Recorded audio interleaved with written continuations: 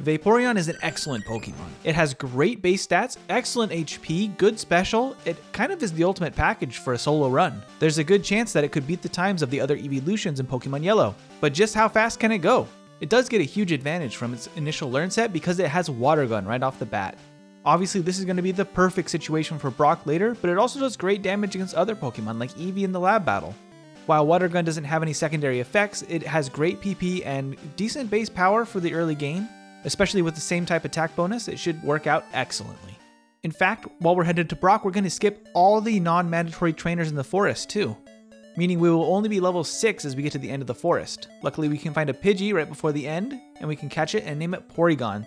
Thank you so much Porygon Dahlia for supporting the channel and being subscribed, you're awesome. If you want a chance to see your name in these videos, make sure to subscribe, leave comments, and if you like this video, make sure to drop a like so that you can see more of these in the future. With that, we can beat the only trainer that's required in Viridian Forest. At only level 7, we're going to be getting to Pewter City. This is obviously very low level, but we actually don't need that much preparation before Brock. In fact, the Light Years trainer is all the experience we really need. Here, the super effective Water Gun does great damage and it can get us to level 8 where we can learn Sand Attack. Now, if you remember, Jolteon really needed this move, and Flareon maybe used it once or twice, if that, but Vaporeon doesn't even really need it at all today. Because as we go into the battle against Brock, it has 4 times damage against his rock and ground Pokemon, so it can just make quick work of these two. In fact, it takes them both out in a single hit. And with that, we can move on to Route 3, where it also has no problems at all. As you may have noticed already, I named the Vaporeon Moist, which I apologize for right up front, but it's because, did you know? Well, maybe we won't even talk about it. It has so much HP that even in battles where I don't heal up, it just doesn't take enough damage to really make that much of a difference. It can just plow through all these trainers and get some extra experience in Mount Moon as well. Unfortunately for Vaporeon, it actually doesn't get an advantage like Jolteon did against Misty. So I'm a little bit worried about our damage output for Misty. Vaporeon does not have very good attack. In fact, its attack and defense are really the biggest drawbacks for its base stats.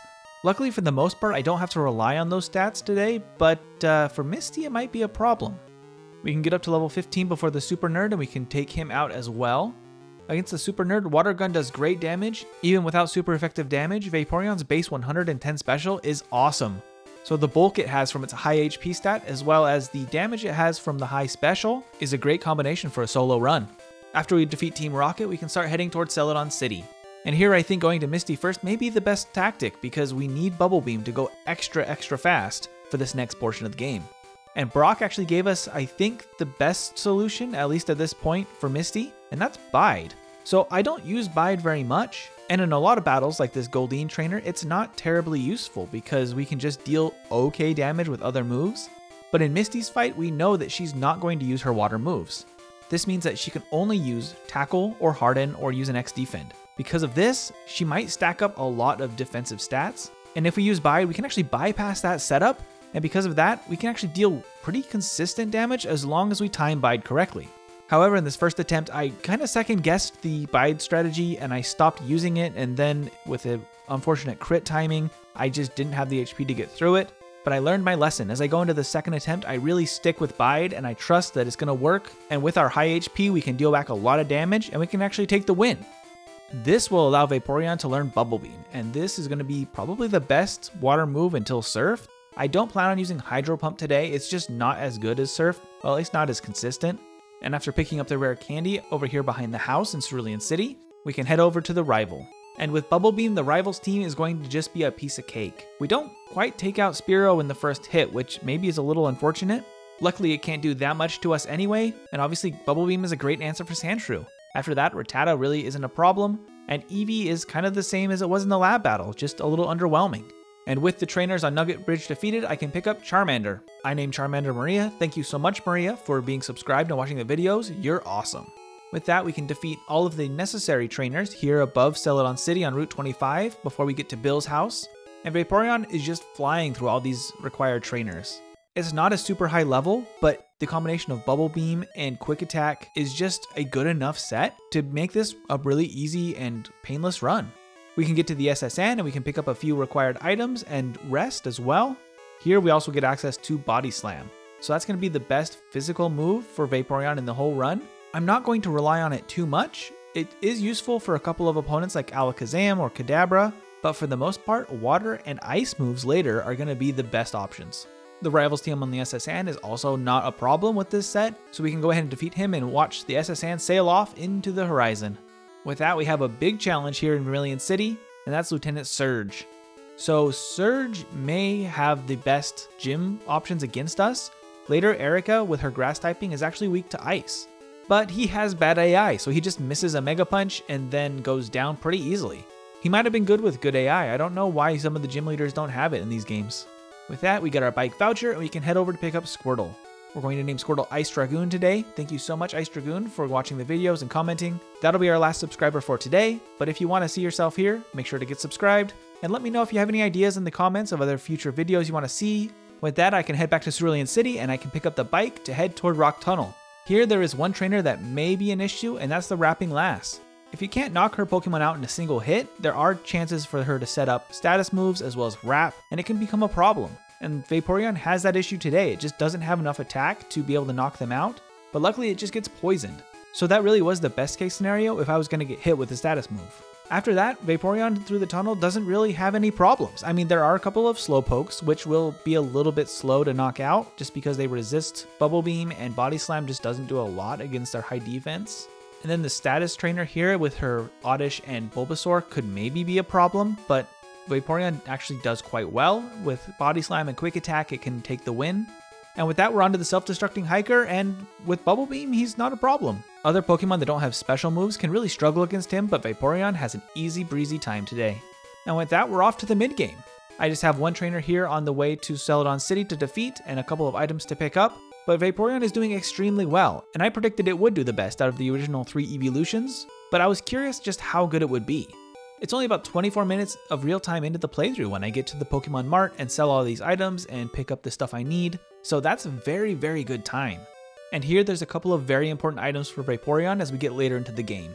First of all, we can pick up our Pokédolls, of course, and the repels that we will need, but also if you go up to the top floor, you can pick up Ice Beam, and we can also pick up a bunch of vitamins. Now for the vitamins, I went with Carbos because I feel like the speed stat for Vaporeon may be a big weakness in the later gyms. It's just not very fast, but I think that it will have the damage and the health it needs to get through the rest of the problems. But with that, I can add Ice Beam to my moveset, I can pick up Fly as well outside of Celadon City, and I can fly off to fight the rival in the Pokemon Tower. Ice Beam is an awesome move to have in this battle because Fearow will go down very easily. Sometimes it can use Mirror Move to really cause issues if you use normal type moves like Body Slam, but Vaporeon doesn't have that issue today, and in fact, Bubble Beam makes really quick work of the rest of the team. It's just about as good as Ice Beam because of Stab, and it has great PP, so these battles really are just a breeze. It doesn't have any problems with any of the Ghastlies or Chandlers in the tower, and we can get up to fight Team Rocket at the top of the tower. I'm starting to predict that Vaporeon may actually need very little additional training. It actually might be able to finish at a lower level than the other Eeveelutions as well. It has a great performance here against Team Rocket, and we can pick up our Poke Flute, and we can head off back to Celadon City. Now sometimes it's better just to head off to the bike route, go pick up some extra items, get some extra training before you continue with any more gyms. But I think Vaporeon will do an excellent job against Erica's gym today. Especially with Ice Beam, I think it's not going to be a problem. So I can go and defeat every single trainer in her gym just to get the experience there, and then I can skip the experience later on the bike route. Also, I can use the PP ups on Ice Beam to give me just more uses of that as we go through the gym here. I thought about using them on Surf as well because I do plan on picking that up, but I think Ice Beam is just going to be more useful in most situations. Surf is good damage against things if I don't have other super effective options, but Ice Beam is going to be really important for the late game. With that, we can get over to the bike route and pick up our items. Like I said, we're going to skip all of these trainers because I don't think Vaporeon's going to need it.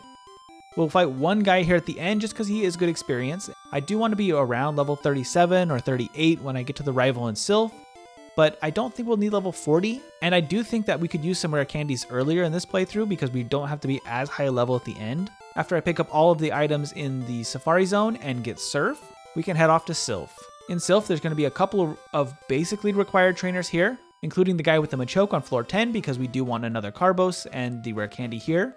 I'll pick up the elixir that's hidden in the shrub here on floor 5, as well as fight the guy with the Arbok before I pick up the card key. After just another battle or two, I'm ready to fight the rival. And this battle can sometimes be really tricky for some Pokemon. The rival now is starting to have a lot of diversity on his team, including a Magneton and a Cloyster, And going into this battle a little bit lower level may have been a little bit risky, but Vaporeon has such great bulk that I'm not that worried about getting knocked out.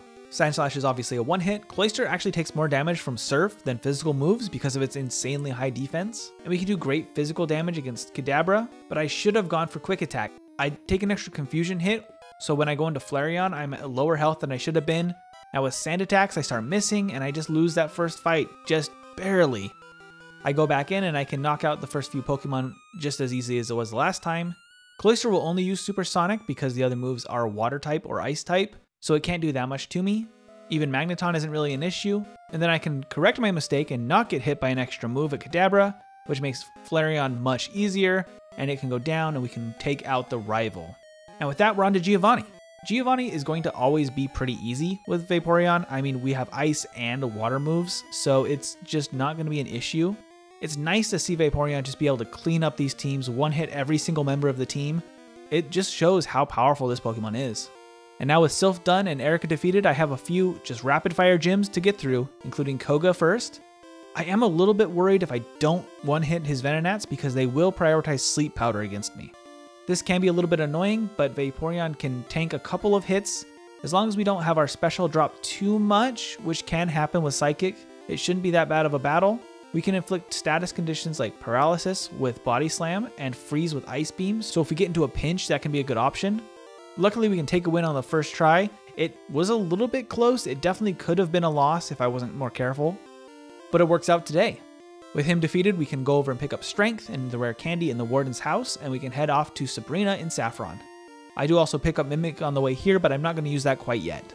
I'm pretty confident going into Sabrina's fight, which is why I went here before Blaine. I figured that Body Slam will do great damage, and in all honesty, the Psychic moves, while a kind of broken type in Gen 1, are not that good against Vaporeon. They're only neutral damage, so Vaporeon doesn't take a ton of damage from them, and since Sabrina doesn't really know what to do, the fight isn't that difficult. After Sabrina, I can surf down to Cinnabar Island in order to pick up the items from the Pokemon Mansion and then fight Blaine. I always pick up 10 Super Repels because that gives me just enough to get through all of the main places, including the Pokemon Mansion, without seeing too many wild encounters. Sometimes I do get an extra encounter right at the end of Pokemon Mansion if I haven't used my steps correctly, but I'm always trying to improve my routing and the way that I navigate around the overworld. Obviously, the less times I bonk into things or take the wrong turn, the quicker these playthroughs continue to get. I do pick up the rare candy from the power plant. It does take a moment to do this, but at least in the late game, the extra level is much quicker to get this way than actually training. And for Blaine, I do want to be level 47, specifically for Acid Armor. This is an incredible move and it does badge boost me. So unlike Reflect, which will not actually apply that, this will allow me to stack up my speed and my special that will help a lot against Blaine. I go into Blaine's fight and I start stacking this up, but I do get burned by the Ninetales, which is really unfortunate. It puts me much more on a timer, so I just have to start using Surf. Luckily, Vaporeon doesn't take a lot of damage now that it has high defense and it resists the fire moves, so it actually takes a pretty easy win here, even with the burn. I guess I didn't need a burn heal after all, Blaine. And with that win, we only have one gym left, and that's Giovanni. Now, Vaporeon does have one problem here that Jolteon did not. Jolteon was fast enough that there were no problems with its speed stat. It can outspeed every single Pokemon, it can't get hit by Fissure, all of that. But Vaporeon is slower than a couple of his Pokemon here, and that does open the door for him to use Fissure as well as Earthquake or Slash on the Persian, which can deal some decent damage. But luckily after that, it's very easy since all of his ground and rock Pokemon take a lot of damage from Surf. Vaporeon, especially with Acid Armor, does quite well here. And now there's only one battle left before the Elite Four, and that's the rival on Route 22, the final rival fight before the league. And even though we're only level 50 here, which sometimes is a little too low for some Pokemon, Ice Beam is awesome against Execute and is going to be really useful against Executor later. But for the rest of his team, Surf does great damage. Because of our moves that we have and our excellent stats, his team is actually a breeze. So with an easy win against him, we can head off to the Elite Four. We can start our battle against Lorelei, and I was doubting whether or not I needed rest. I wasn't really sure about it, but going into this, I got taken down really low and my special got dropped.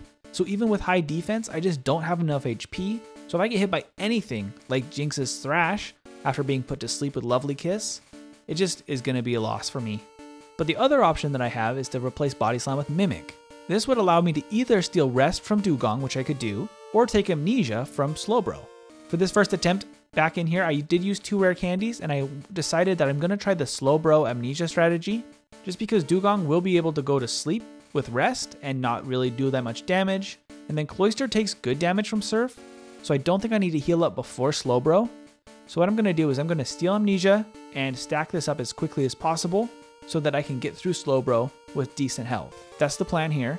I know that once my special is stacked up super high, Surf will do good enough damage against Jinx, and Lapras too, that it won't be too much of a problem. And that's exactly what happens. We're able to take out her last 2 Pokemon with Surf, and we get the win.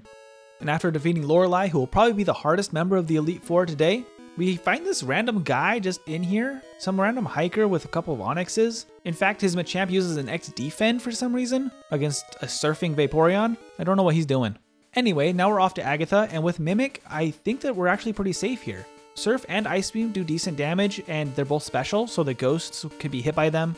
I don't think it's going to be that much of a problem to go through most of this battle today. And once I get set up with Substitute and a couple of Acid Armors just to get my stats stacked up, Surf does great damage, and we can just kind of walk our way right through her team. So today, Agatha's not an issue. And now we're on to Lance, and we actually already have Ice Beam, so I don't need to Mimic it from his team. But I do still have Mimic because I think I want it for the champion. So instead, I'm just going to take out Gyarados as quickly as possible with a couple of Ice Beams. When he's recharging from his Hyper Beam, I do use an Acid Armor just to get a little bit of defense, which he then lowers with Leer, but that continues to badge boost me, which is just excellent to me. I can take out his Dragonairs with Ice Beam, and then if I stack one more time against Aerodactyl, I actually outspeed Aerodactyl. That's how broken these badge boosts are. With a couple of them, Vaporeon can be faster than Aerodactyl, which doesn't make any sense. His last Dragonite is no problem again with Ice Beam, and we can move on to the champion. Obviously here we'll use all of our rare candies and prep for the final battle. Now going to this battle, I start off with Acid Armor, and we can see a really goofy animation glitch in Gen 1 here. Animations are always turned on for the champion fight, but when I use Acid Armor, it actually removes Vaporeon's sprite entirely from the screen. This is just one of those weird quirks of the graphics of Gen 1, so we have an invisible Vaporeon for this fight. However, in this first fight, the worst possible thing happens and we get paralyzed by Magneton. Because of that and Leech Seed from the Executor, which it will always use, it takes me forever to knock out Cloyster, and then we get all the way down to 5 HP when I get to the Flareon, and it can just quick attack and knock us out. The obvious solution to this is to teach Rest. This will be able to remove paralysis and be able to heal us back up. It does not remove the speed debuff from the paralysis though. Gen 1 is weird that way, so I will be slow if I get paralyzed even if I heal it, but at least it does improve my chances. Since I know that Executor is going to Leech Seed every time, I can heal up on it though, in order to use Ice Beam. And stealing Earthquake is really key for Magneton, but as long as I don't get paralyzed by Magneton, I have decent enough health. I can even rest up against the Cloyster because we'll only use Spike Cannon, which isn't too bad at all. Leech Seed is kind of annoying, but if I just stick it out, just try to get as many attacks off as possible and keep my health at a decent enough level, I can take out the Cloyster and get to the Flareon. And here, as long as I'm out of range for it to KO with Quick Attack, I can take it out with Surf, and we can take the win. And with that, Vaporeon has finished Yellow version. It got a real time of 59 minutes and 55 seconds, under 1 hour. Excellent job, Vaporeon, a game time of 3 hours and 41 minutes with only 4 resets. It's a very solid Pokemon, it's very consistent. It has great moves, including Ice Beam and Surf, as well as Acid Armor. An excellent set, really. Thank you so much for watching. Make sure to show some love for Vaporeon, like the video, leave a comment if you would like, and there will be more coming soon. So until next time, have a wonderful day.